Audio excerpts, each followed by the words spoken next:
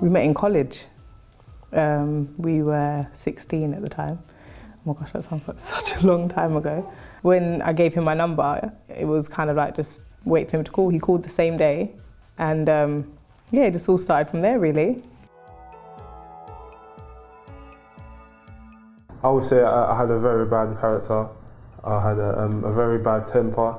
And he didn't know how to show any affection.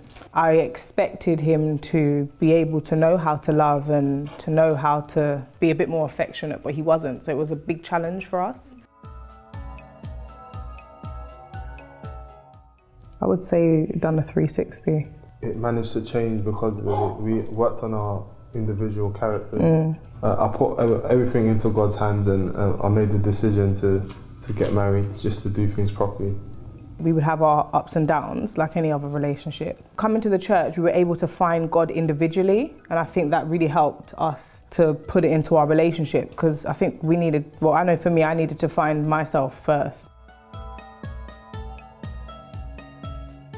I know he likes when I want to better myself, educational or work-wise, or even just like physical, like exercise and stuff like that. I don't let anything stop me from getting to where I want to be.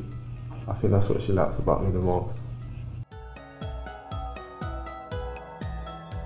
We wouldn't be together now without God, because God just opened up everything, opened up all doors for us in our relationship. We were able, and just made us like completely change around.